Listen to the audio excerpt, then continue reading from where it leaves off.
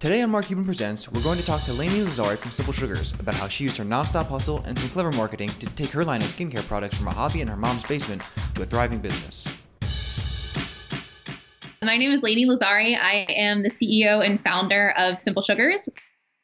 Lani's entrepreneurial hustle started early when, in the 4th grade, she started selling her handmade scrunchies to friends at school in order to save up enough money to buy herself an iPod. After about probably like 9 months, I finally had enough money to buy my first iPod. So technically that was my first business. But her handcrafted business sense didn't stop at scrunchies. Just a few months later, she began mixing up sugar scrubs in her mom's kitchen to help with her own sensitive skin. She gave a few of her homemade scrubs out as Christmas gifts, and the response was so positive, she knew she had a potential hit. So that same Christmas, I gave it out to everyone, and my aunt has psoriasis. She came back to me and was like, "You absolutely have to keep making me this." So I started making more, and I started giving it out to more people. And as I started realizing that people actually liked it enough that they were asking me to buy it, I realized that it was the right opportunity to start selling it. In the early days, Lani didn't have money for marketing, but she did have a keen sense for PR and social media.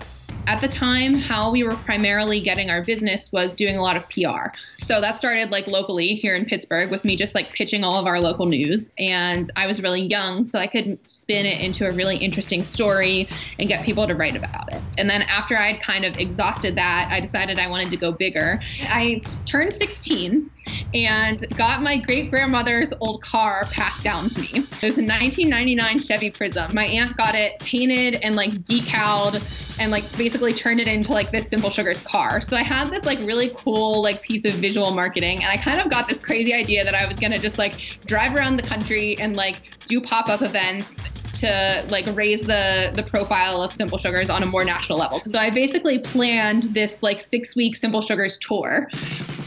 Lani drove from Pittsburgh to LA and back, stopping in 26 different cities along the way to introduce new people to Simple Sugars at local pop-up events and generating buzz through social media and local influencers. We'd basically do a demo pop-up, and we'd have cupcakes and free t-shirts and free demos. What ended up coming out of the trip that was completely unexpected was that's how Shark Tank found me. Because one of the producers from Shark Tank had kind of seen all of this buzz that we were creating through this trip and reached out to me and said "Hey, I'm a producer from Shark Tank. Would you consider applying for the show?" So I started went online and watched all the Shark Tank episodes and realized it was actually a huge opportunity. So I was like, yeah, of course I'll apply to be on the show. Lani was invited to pitch on the show, and in preparation of her episode airing, she and her employees readied $30,000 worth of product, a significant bump for a company that had just sold $80,000 in total the year before. But then her episode aired.